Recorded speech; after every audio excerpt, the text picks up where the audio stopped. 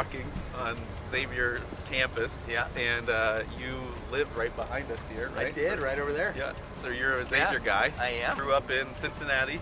No. No. Okay. Well, I tell moved me that here story. in 1997 from Atlanta, Georgia. So I've now lived here more than half my life. Yes.